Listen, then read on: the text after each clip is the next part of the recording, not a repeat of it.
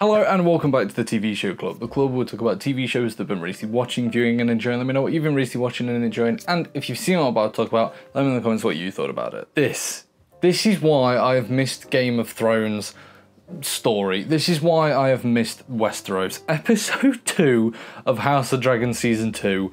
Oh my god. I loved the first episode. I loved getting back into just the drama of just everything that's happened and dealing with the ending of season 1 and everything like that. But the ending of episode 1 and the fallout of that, the death of the prince, oh my god. This was just, what a piece of television. What an episode of just pure cinema. This was brilliant, from the writing, the pacing, the acting, the everything that this episode embodied is why I love Game of Thrones so much. It's why I love this world so much, because it's just fantastic.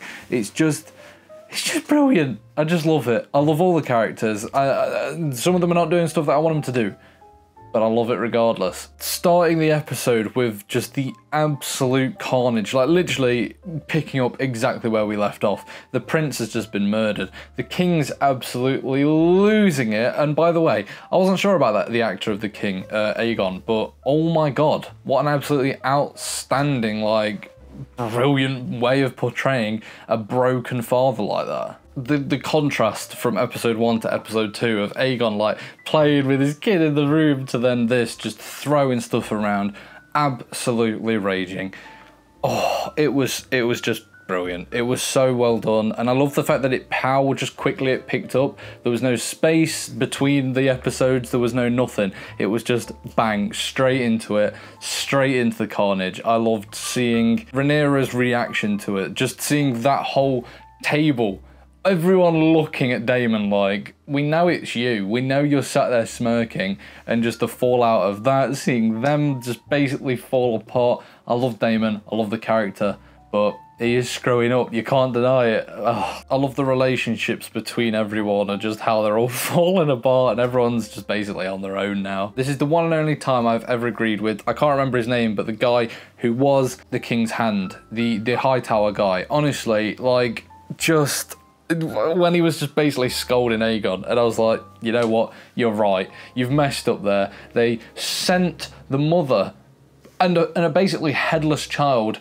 just parading through the streets, and he's just messed it up because he wanted a bit of revenge. Like, what an idiot. And then, just to then get rid of him, the one guy who probably had a bit of sense in the room, just what a stupid move on Aegon's behalf. The fact that Christian Cole has essentially created everything, like every problem that this sort of set of family or families has ever had is it can boil down to Christian Cole, I think. Like, honestly, he is just leaving little pockets everywhere. He just does wrong all the time, and now the fact that he's the hand to the king is outrageous. It's insane.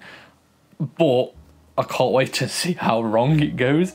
Honestly, like the ending with him going back and Alicent just falling straight back into his arms. I can't believe it. I can believe it because it's that kind of character that would do that, but I also can't believe it. The devastation in episode 2 of the twin fight. Like, I don't know how Christian thought that that was going to be a good idea, sending the twin to try and kill Rhaenyra, but oh my god, the battle of that was so well crafted in such a brilliant way. Like, I was watching it, and as a viewer, I had no idea which one was which. Like, when they're stood next to each other, you can kind of tell from like subtle differences in the face and the hair. But during that fight, I was honestly baffled. Like, and then I thought, oh, he stabbed him in the leg. At least I know that that one's the good guy.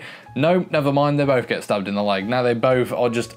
Honestly, even towards the end of the fight, I still had no idea who had won up until the point where he said, "I'm sorry, my queen." Followed by that absolutely heartbreaking moment, because he was such a good, like, side part to the queen. He was such a good guard. He was just a good guy. He didn't deserve that, but it makes so much sense for the character. He's just literally had to murder his own brother to save his queen, and he can't live with that. So what an utterly tragic thing that happened, but what a brilliantly filmed just section of TV. Like, I loved every single second of that. This season of House of Dragons, I feel, is gonna be outstanding. Like, I loved the first one, don't get me wrong, but this one just feels like it's already stepping up and it's only episode 2.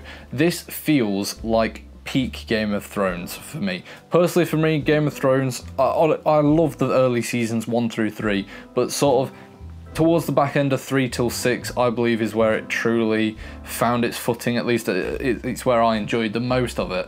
And this feels like that. It feels like that in the set design, in the acting, in the little plot points that are everywhere. I adore and love this so much, and I cannot wait to see where this goes. I cannot wait to see some just giant scale battles going on, or just the deceit and oh, it's so good. I love it. I'm so glad we're back in Westeros, and I can't wait to see more. But anyway, what did you think of House of Dragons episode 2? And I'll see you next time on the TV Show Club.